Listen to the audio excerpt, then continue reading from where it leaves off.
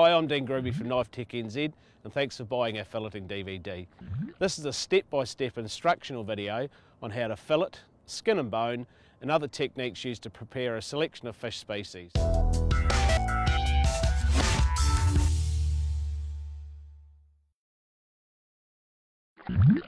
You have a Gurnard. A Gurnard is a relatively simple fish to fillet.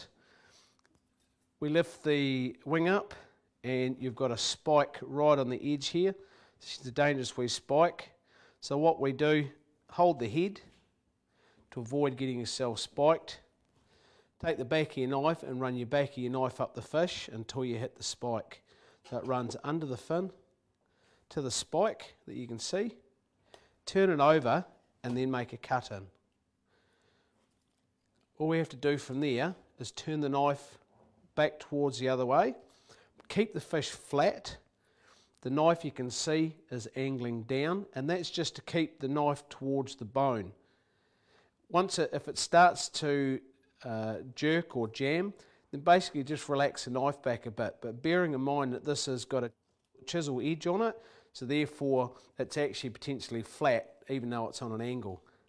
So what we want to do is just now, using the back part of our knife, is just move it along the fish. So we've run a knife up to here, rolled it over, cut in, turned, and then come to here. The reason I haven't cut it right through is because now I can skin it.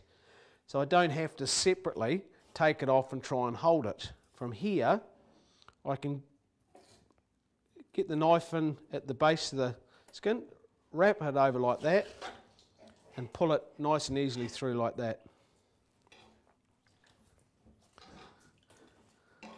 On the other side, just make sure that's out of the way. On the other side, we're going to do the same thing. Run your knife up till you hit the spike, roll it over and cut on the angle. Turn your knife back, make sure it's angling down, and using the back part of your controlled knife, and with the fish near the edge of the board, just once again, just work your way through to the tail. So it should, because it's a relatively simple fish, it's just one cut through. Okay, so we've come up to the spike, turned, cut down, rolled the knife, and just try and keep your knife on the angle like that, because the more you straighten it out, what will happen is you've got the little elbows in here, and what will happen is you'll start, the straighter your knife, the more your knives will catch these things. You turn on an angle, the more it'll flow over them. Okay, turn it straight, it'll catch them, angle it, it'll cut it straight. So now what we're going to do is skin it off. Okay, with any of the gut that's in it, all we have to do is take our knife and just use our knife, any bone that's in there, just trim it off. Okay, here we've got a little bit of skin, a little bit of bone. All you have to do is get it and just pull it off by hand. These are very much like a monkfish. The bones are shaped like that so that they're curving around. So when I put my knife in here, you'll literally see them roll over. Put your knife in and come round with the curve. Because the bones are tight together, you don't normally cut through them. Normally your knife will actually follow. You've just got to make sure that you roll your wrist as you do it. When you do the second side, it's the same principle. Cut in and roll. Okay. The reason I haven't cut right through, because as you can see on this other fillet, you've got quite a big gut lining on these, and even though it's a white gut lining, it's not necessarily attractive to other people, but this way will help you take it off. So because I haven't cut right through, what I'll do is poke my knife through there, stick my finger on top of the bone and just trim out. So there is most of the gut lining there. When you turn it over, you've taken out most of that lining.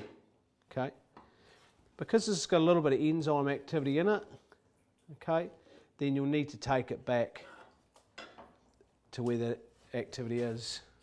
So this fish here, once again, has got quite a big gut lining. To take the guts out, just put your knife in and just push it away. Here I've taken this fish and you'll see I've pushed it flat so that that's against that. So when I actually cut it, I can actually follow the roll. Okay. So I've pushed that flat against the board, come in, rolled. Now on this side, come in and come under it. I'm not going to cut right through again. I'm going to put my knife in there, hold that like that, and there's your lining, just to help with your presentation. When I turn it over, you can see how basically that whole lining's gone. I'd love to get your feedback and photos on the success of your next prepared catch. If you'd like to see anything on the up-and-coming DVDs, please let me know. You can get our details off the screen now or from the back of the DVD case.